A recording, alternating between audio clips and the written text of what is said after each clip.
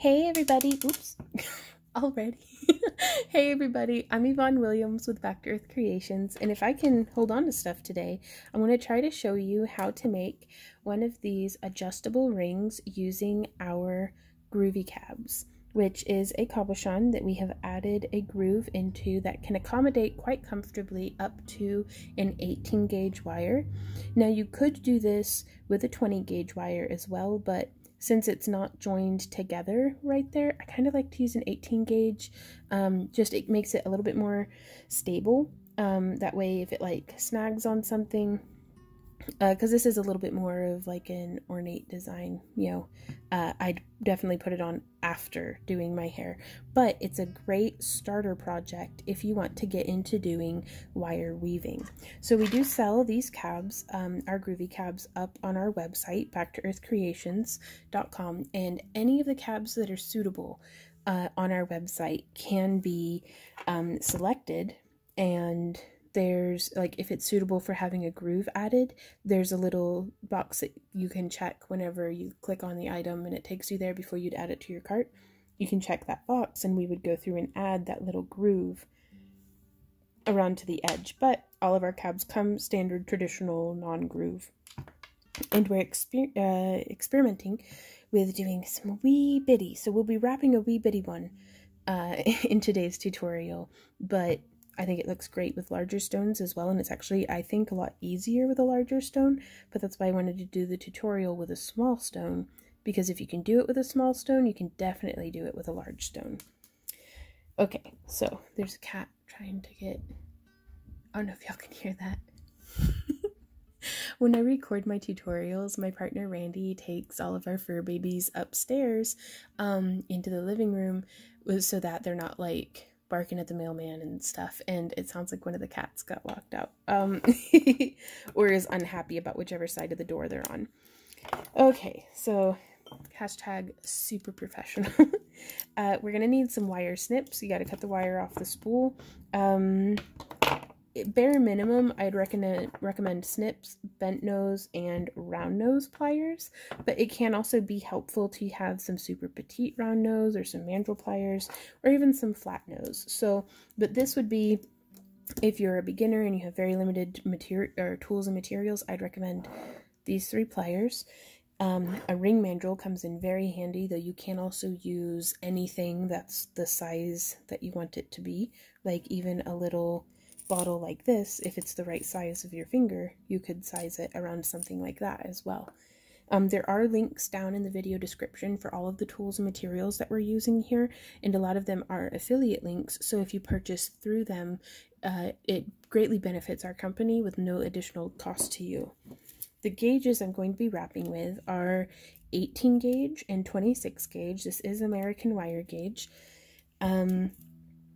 And the colors I'm using are silver plated silver, so this is copper that's been plated with silver and then covered with a clear enamel, and then this is silver plated titanium.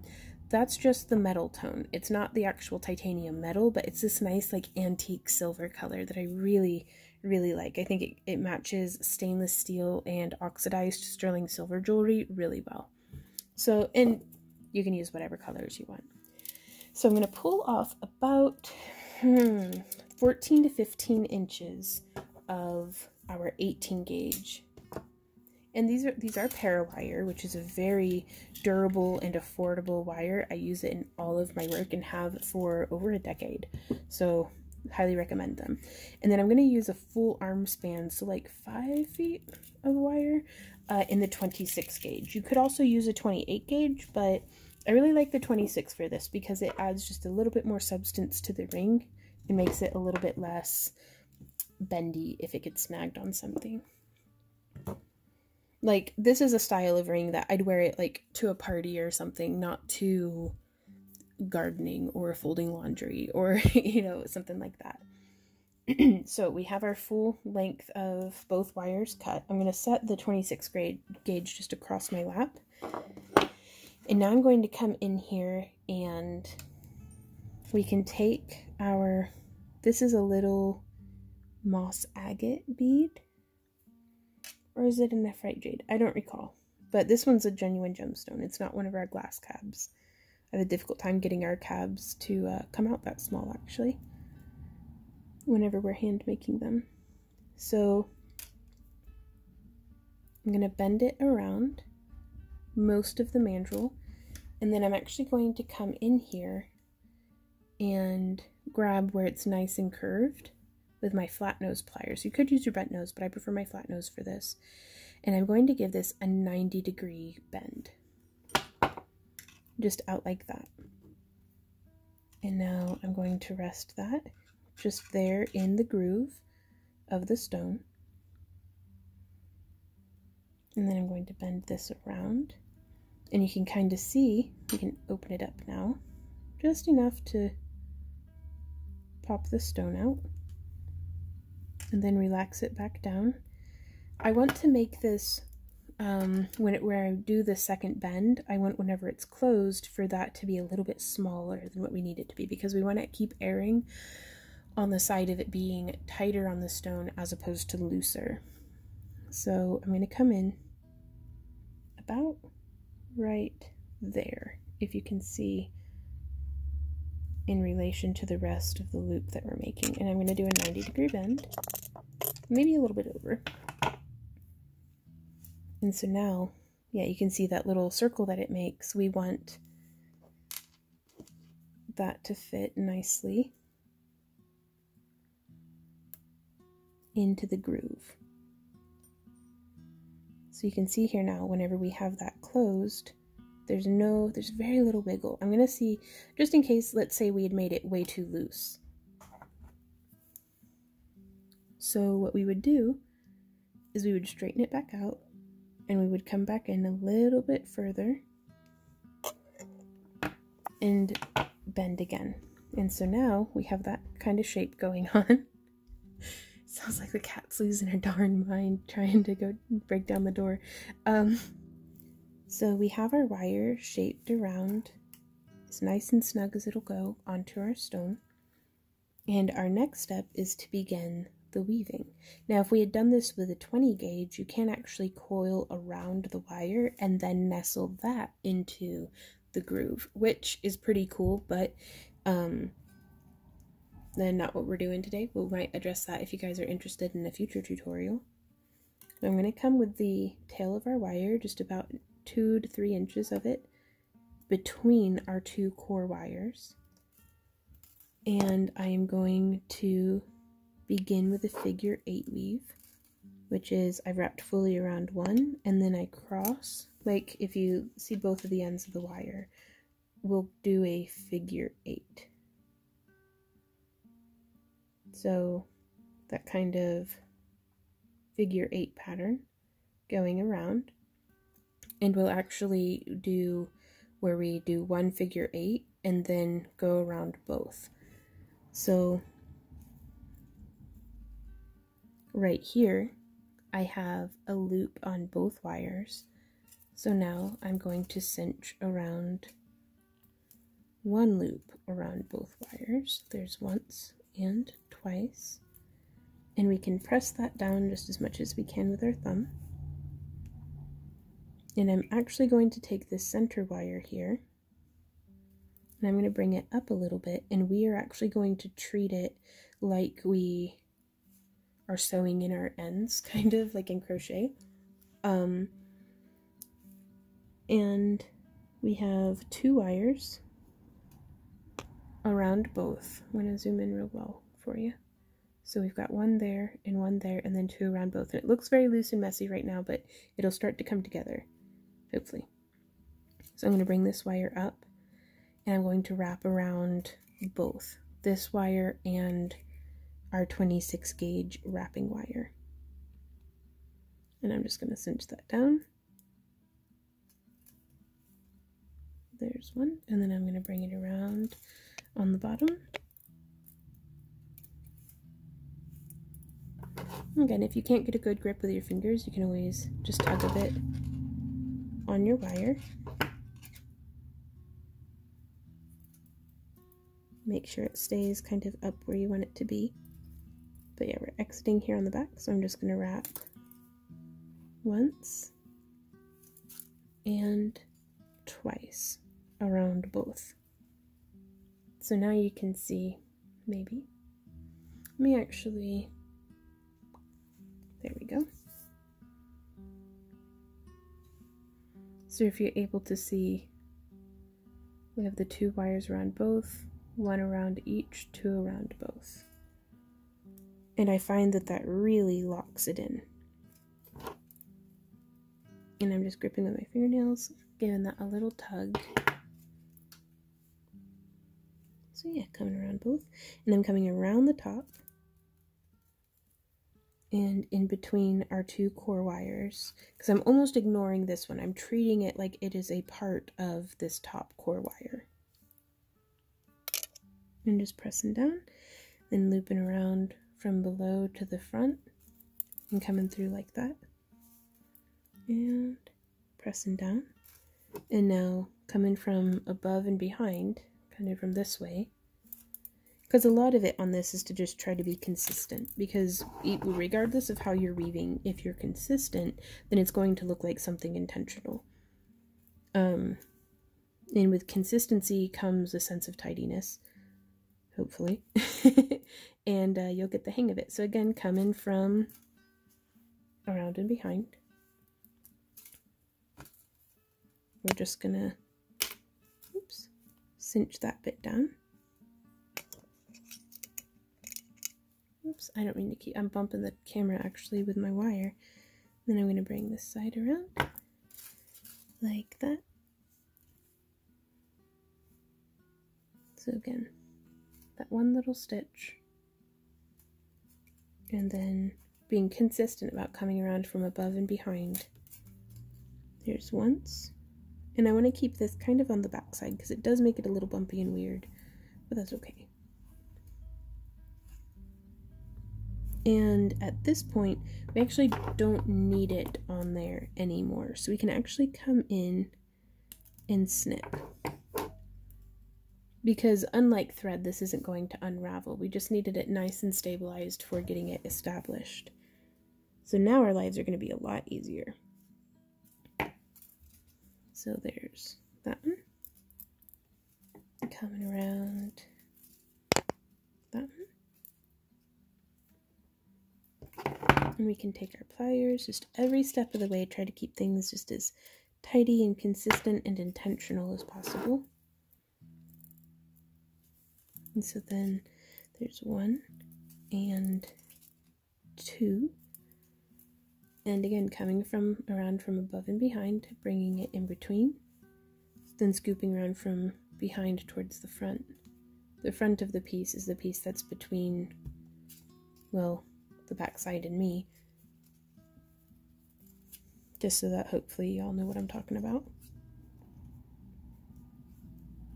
And then coming around this way, 1, 2, then coming around from above, then between, pressing down, and then from behind and below and between, and then from above and below, boop, boop, there we go. And then again, if you set your wire down and come back to it, it's from behind and above, then behind and below.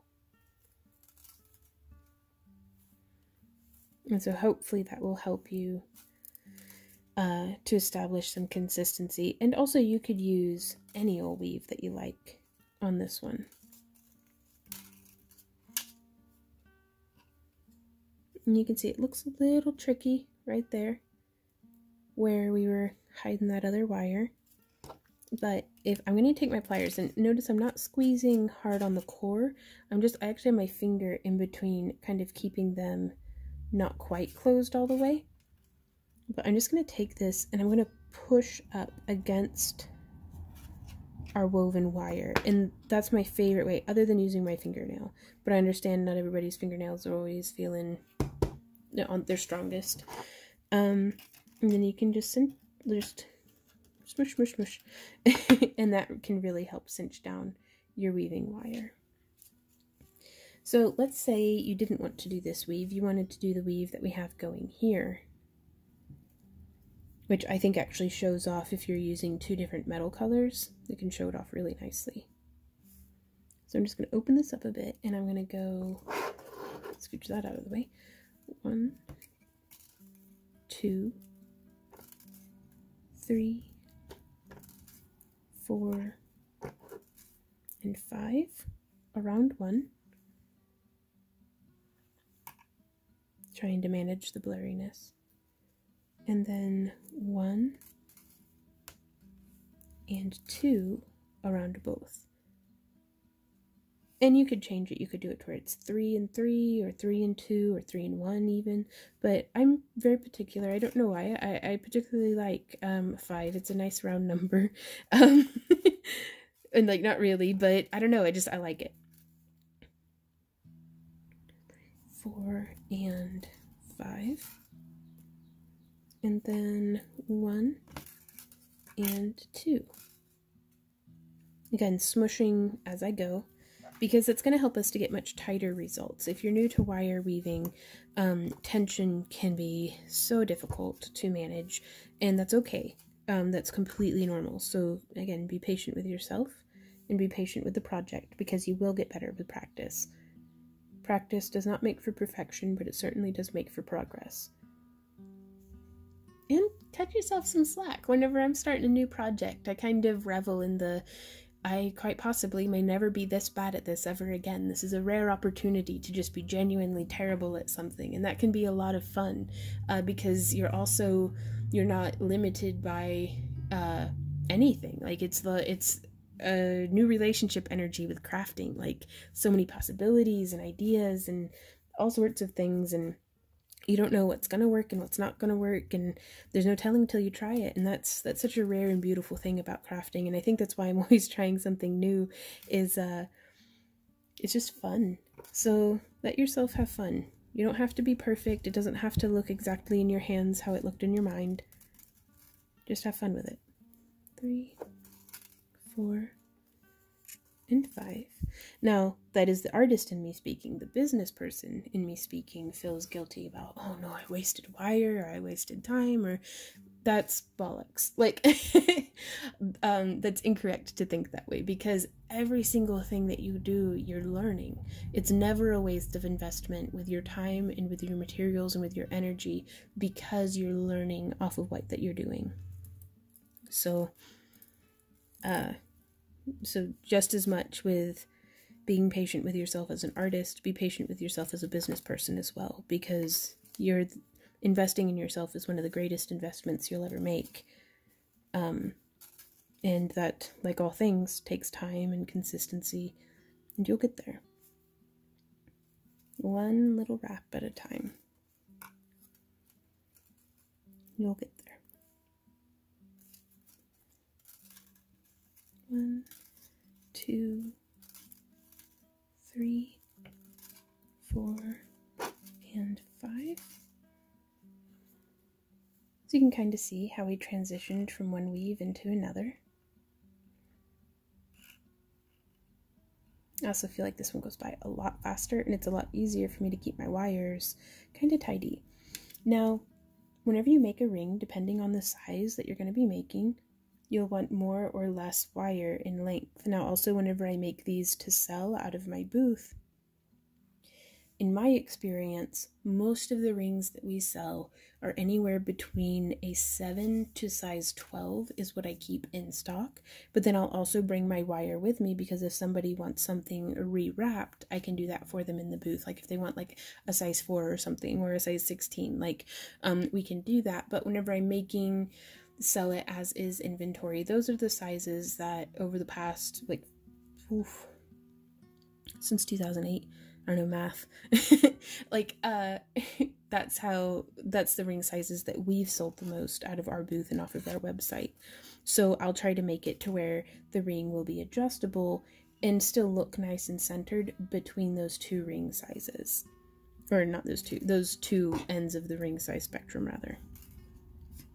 But again, I do also always bring my stuff with me, because you never know when somebody might want something custom. And I don't make these pieces out of sterling silver for carrying in our booth. I only do sterling silver for like custom ring sizes. That way I know exactly what size the person wants. And I can make it very specifically. But whenever it's craft wire like this, pear wire especially, is so durable and so affordable, I don't mind. And this is not sponsored. I just do really like their stuff. And I stand by it as well. I use it in our pieces because I trust it to hold up, because it has held up through all sorts of stuff. 3, 4, 5. Now you'll notice whenever I pull my wires apart to make it easier to fit my weaving in, I do so kind of farther away because I don't want to be making any extreme bends in our core wires, and that way I can just kind of smush it back together. Whereas if I bent like that, whenever I bend it back, it's never quite as flat and pretty as what it was before I bent it. So wrap twice. 1, 2, 3, 4, and 5. I'm going to take this as an opportunity of shameless self-promotion and let you guys know that I really appreciate you. And thank you so much for joining us here today in our tutorial. If you like our tutorials and would like to support the creation of more of them, and you've already liked and you've already subscribed and all that, please consider joining our Craft Along Club. We send out kits every month. We do behind the scenes content and have exclusive coupons so that you can get 20% off of your orders from our website, backtoearthcreations.com, where we do shop updates every Monday. And we also send out craft along kits to like our $10 and up membership tiers, and that way you can, whether if you're international, we currently ship out at the $30 level to international folks, and we cover the shipping on that stuff too, y'all. So that way you know, if you live across the pond from us and you want to get your hands on some of our fused glass and on some parawire, that's a great way of going about that. And yeah, we kind of do, at the time of recording, it is, what month is it? It's April. And we are sending out some of our Groovy Cabs in every single craft along kit. You get at least one Groovy Cab, that way you can try them out. Last month we did our glow-in-the-dark and resin crescent moons. And in coming months we may be doing some different stuff with our homemade lamprey glass beads, as well as possibly including genuine gemstones, like some labradorite maybe. I'm pretty excited about that. In our craft along kits as well. So we're always trying something new, keep it funky and fresh for y'all. Okay, I think that's gonna be long enough. How long is this? I'm gonna measure it. That is about 2 1/4 inches from the end of the stone to the end of our weaving. So let's zoom out, and I'm gonna try this one at a size 7. I'm just going to bring it around. Oh, we still have a ways to go. Okay.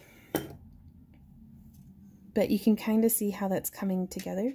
And I do like to be able to just smush that around a little bit more. And so now we have, you can kind of see we're at about this point on our weaving.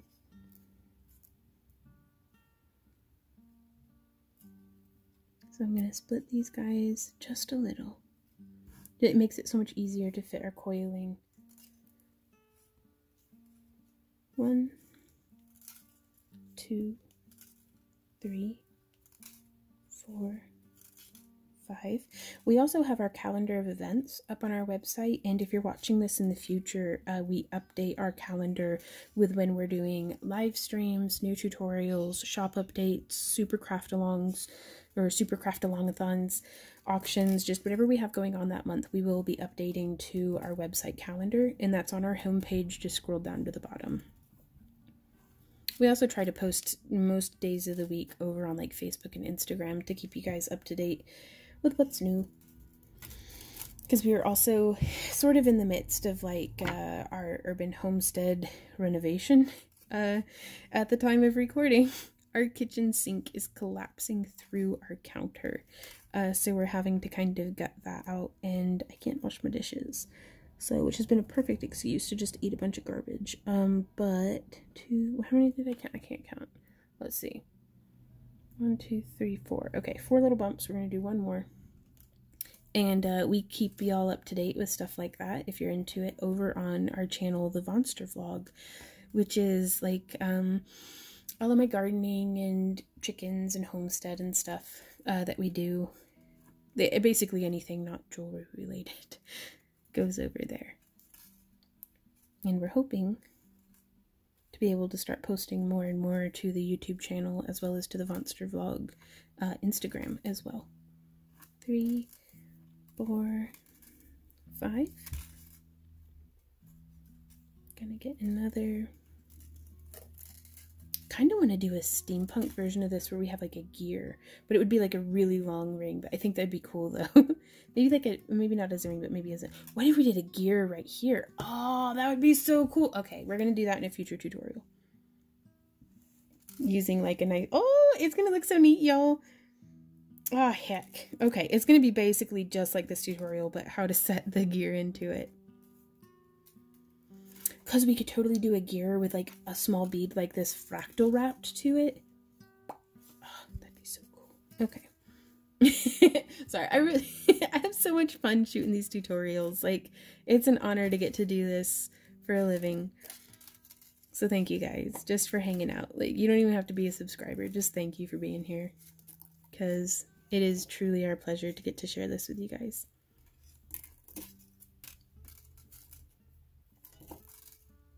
1, 2, 3, 4, 5. So, for reference sake, we did about a 1/2 inch of intense, like, really tight weaving, because again, I wanted to keep that really snug on the stone.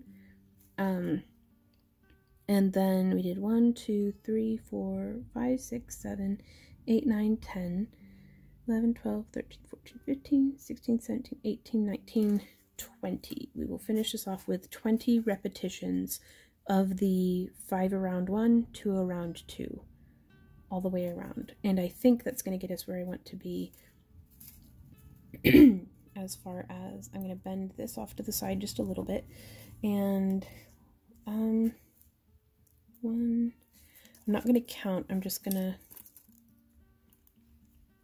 And you can see here, the reason why I typically will just do 1 loop and then stabilize, 1 loop and then smush, 1 loop and then smush, is because that gets us a much tidier end result, I think, as opposed to doing, you know, if you can keep your coils close together, pardon me, excuse me, dry throat, I've been chatting a bunch.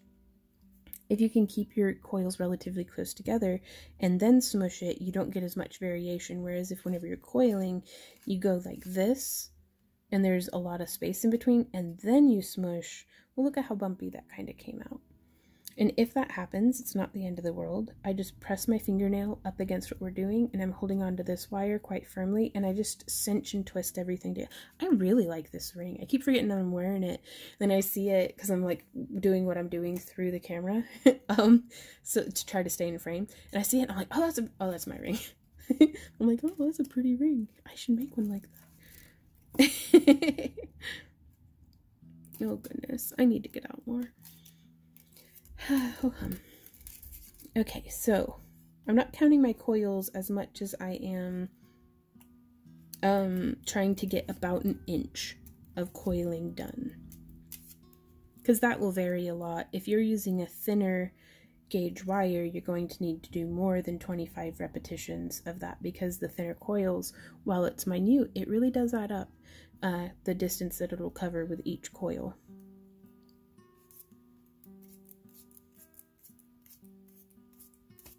There we go. Okay, so yeah, that is, I've just measured it on my table, that is 1 inch. And I'm going to leave it there because we can always come back and cut it later.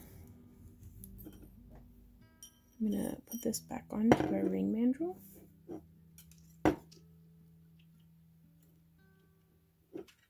And, okay, we got it shaped around. I hope I didn't do too much. And I'm going to snip about 1 inch from past where our wire cuts off. like where our weaving stops. I'm going to find my round nose pliers, and I'm going to grab as close to the tip of the wire and as close to the tip of the pliers as I can. And just doing this little like vroom vroom hand motion, I'm gently but firmly making a spiral. Now with that wire that we just cut off, you could totally practice making spirals, because you don't want to be gripping so loosely that your pliers just slide off, but you don't want to be gripping so hard that you dimple your wire, or too close to the edge and you, let's see if I can do it on accident, and you pinch your wire like that. Excuse me, oh goodness. If you're using sterling silver or copper wire, you can kind of file that out, but on enameled, oof, I'll sometimes, if that happens, I'll come in and try to like smush it back down, but it's very difficult to reincorporate that blemish back into the piece. I'll oftentimes, if that happens, I'll just snip it off and have a smaller coil or a smaller loop. So we have our little spiral, and I'm going to grab it with my finger and thumb and encourage this around to be in line with our bead. And so, yes, I think 1 inch will be too much. I'm actually going to open this up, snip with my pliers, just the 26 gauge, slide it off, bring this down, smush that, and I'm going to snip about 5 millimeters past where our coiling stops. And I'm also being conscious of which side of my snips I'm cutting with. I like to leave my squared end on the working piece, because with these flush cutters, whenever you snip, it does a flat end and a pinched end. And so that's a design element to just be conscious of. Sometimes I like the pinched ends, especially if I'm working in bare copper, because then it can kind of give you like a very artful, like whoop, like tapered end. But here on the parawire, it can kind of expose, whenever you cut it, it can expose the little copper inside, and I like to hide that.